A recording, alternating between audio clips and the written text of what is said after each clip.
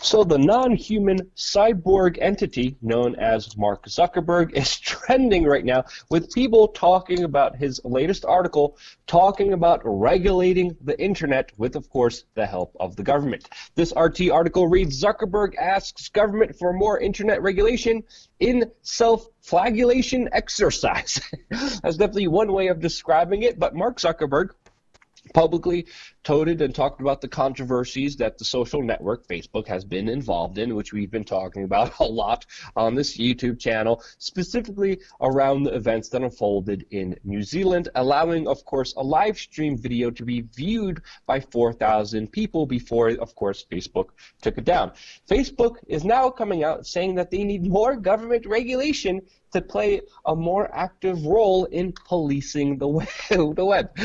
In a statement, Mark Zuckerberg said, "We make decisions about what speech is harmful, what constitutes a political advertising, and how to prevent sophisticated cyber attacks." Now, that's a loaded statement in itself because if you've been paying attention, we have been documenting time and time again how Facebook censorship has been very politically biased, not only against right-wingers, but also specifically against people who are anti-establishment, like the Free Thought Project, the anti-media, Rachel Blevins, Dan Dix, and all other people who had their pages completely taken down that weren't playing into the political dichotomies but were predominantly anti-establishment. Facebook has taken down a lot of those ideas.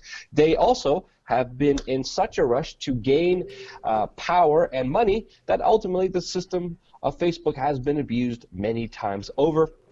Not only in the public sphere, which the mainstream media is also decrying about special interest buying advertisements or information about users, but predominantly just the sick, vindictive ways that Facebook has been data harvesting all your private information and selling it to the highest bidders. Now, Mark Zuckerberg went on and he says, these are important for keeping our community safe, but if we are starting from scratch, we wouldn't ask companies to make these judgments alone. He's talking about how to prevent a lot of these harmful things.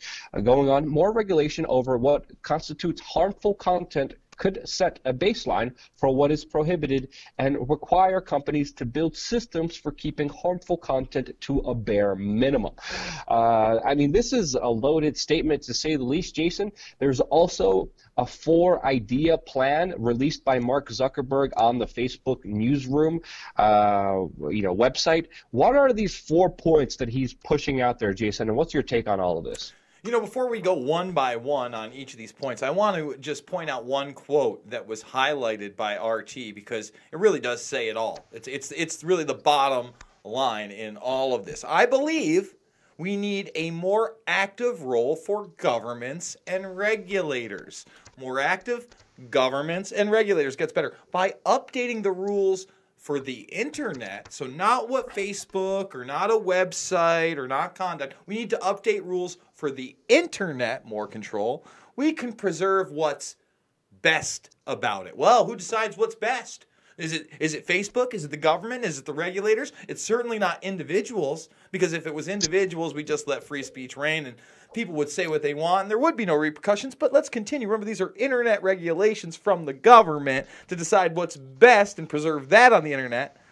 The freedom for people to express themselves and for entrepreneurs to build new things while also protecting society from broader harms. We have to protect society with the government, but preserve what's best. Think about all of those oxymorons right there. Yeah. They don't make any sense. So we're going to go right here, one by one. Jason, before we get into the one by one points, to me, this is a bigger kind of case of Mark Zuckerberg, who is in trouble, kind of groveling to the government, saying, hey, you guys take control of this. I don't want to have any responsibility for the misdeeds that he did, because Mark Zuckerberg did commit a lot of misdeeds. I mean, just recently, Facebook stored 7 years of passwords in plain text, but it's okay. They're trustworthy. Don't worry. They're working on artificial intelligence, which Mark Zuckerberg said, yeah, don't worry about it. It's not a big problem. I mean, it's incredulous, the behavior that has been exemplified by him, not only in starting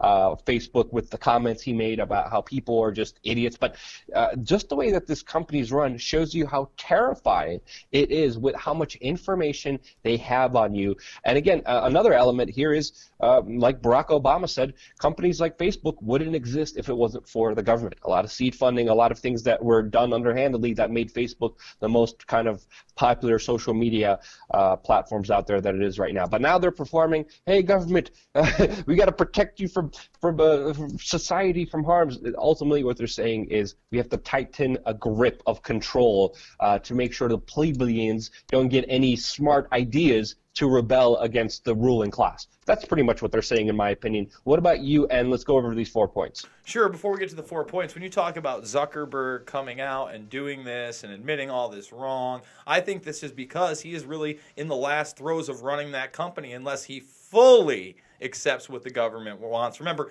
the shareholders want him out. There's tons of different entities that want lawsuits, government regulations, hearings. There's been a lot of talk of Zuckerberg not being in control of that company. So when he does this, when he writes something like this, the establishment loves it. So we're going to get to that first point. First, harmful content. Oh, harmful content. We got to look out for the harmful content.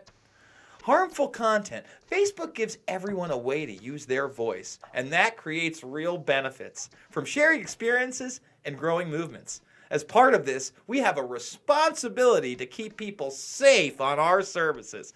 Oh, it's your responsibility. Now, I would say safe from things like child pornography, murder, violence. They do a very poor job of that. But yeah, they should have somewhat of a responsibility. They don't do a very good job. That means deciding what counts as terrorist propaganda. Oh, now we have to interpret what terrorist propaganda is. Let me remind everybody what the definition, at least before the Patriot Act, of terrorism was. It was when somebody would do something violent in order to create political change. Therefore, terrorist propaganda, in reality, pre-9/11, is a very narrow definition. Post 9/11, forget about it. You could probably just say about anything as terrorist propaganda. Next, hate speech. Who defines friggin' hate speech?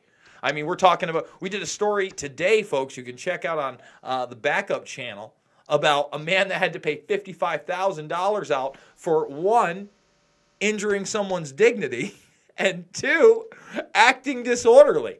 And it's all about misgendering. With words. With just words, Jason. That's the absolute insanity of it. Keep it going here. No threats of physical violence, but that's hate speech. All right, so remember, this is just the first point.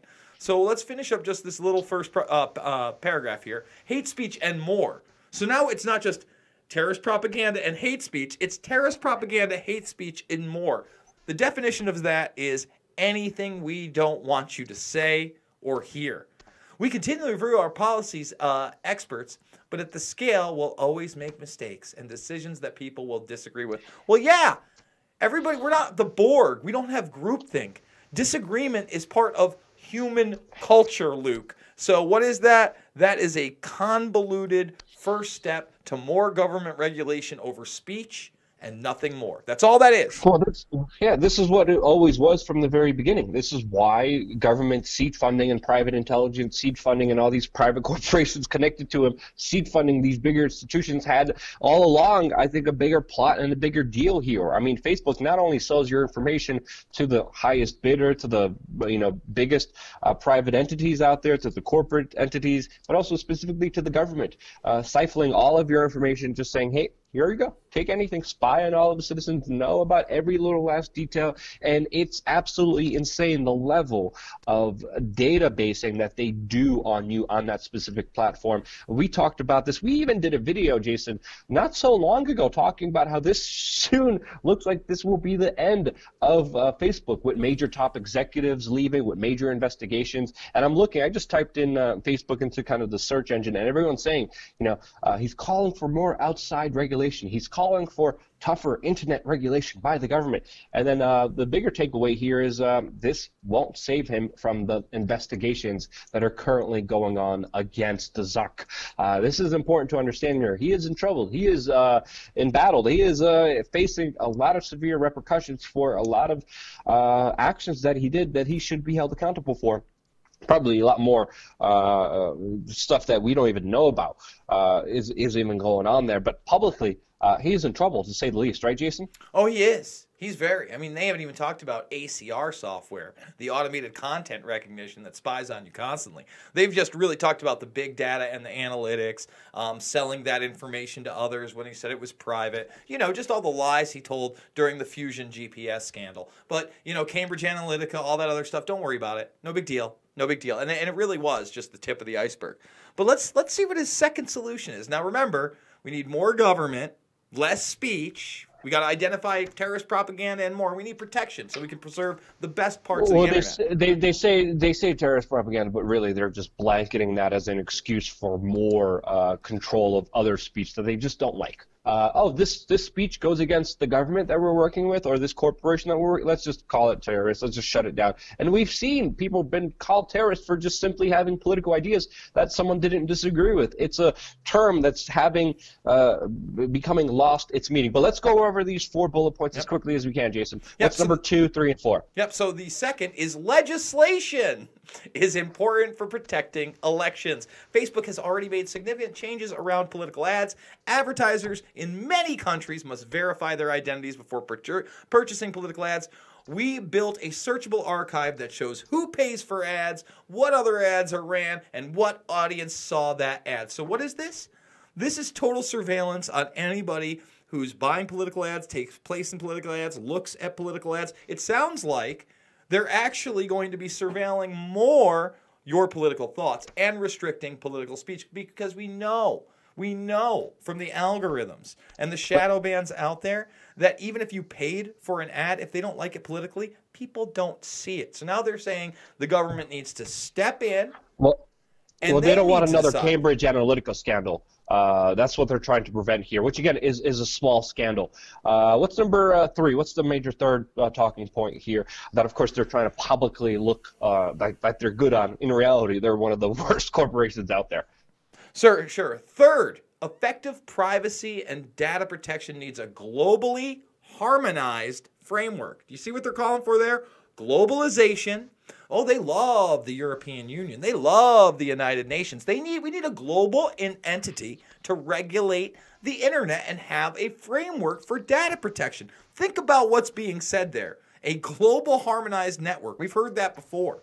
And it's NWO, New World Order talk to the T. People around the world have called for comprehensive privacy regulation in line with the European Union's General Data Protection Regulation. And I agree. Oh, do you, Zuck? Did you love that Article 13 got passed? Did you love the fact that they're going to start censoring memes and other content when they say, hey, we own that? That T-shirt you bought, it has a logo that we own. You can't be in that video on there. We own that. Well, go ahead. Those are major blows. Those are major regulations and blows against Google, against Facebook. Those ramifications are still going to be played out with how countries are going to determine to interpret Article 13 and Article 11 that are going to be having vast-ranging ramifications. And again, the bigger thing that's happening here is it's billionaires fighting billionaires, pretty much leaving us in the middle, undetermined with what the future is. But obviously, to me, this is just Zuckerberg trying to save face, trying to save his company, trying to save his reputation from everything that a lot of people are describing as a major sinking ship. All right, what's the last kind of talking point that he had? Again, he uses very kind of middle-of-the-road language. He talks about things that a normal person reading would agree on, but obviously there's more to this. There's more layered here. There's more information that, of course, people need to be aware of, and of course, just a lot of distrust because some people just don't deserve our trust, especially powerful people, and we should be very skeptical of their points. And the last point, what is that, number 4, Jason? Yeah, actually, it's probably the most ambiguous one, Luke, so that really speaks to your point where it's not really defined, and people would have a hard time, I would have a hard time disagreeing with it in principle, but in my opinion, it may be setting up something more nefarious. So he says, finally, regulation should guarantee, remember, we want to bring in regulation, we want to bring in government, but they have to guarantee, quote unquote, the principle of data portability. If you share data with one service, you should be able to share it with another. So that is very peculiar to me. What that, I believe, may mean for a big corporation like Facebook, for instance? So let's say Facebook is getting shut down by the government, or it's getting broken up, or it's going bankrupt. You could then take all of that information, all the data that you've gotten on all your customers, all your user base, and then transport that into another company that may be similar or different, but use some of the principles, and that way you don't lose that intellectual data property, be able to sell it again and again using big data. That's my guess what that is. But again, it is very ambiguous, Luke. I mean, it's just simply, it's a little too late there, Zuck.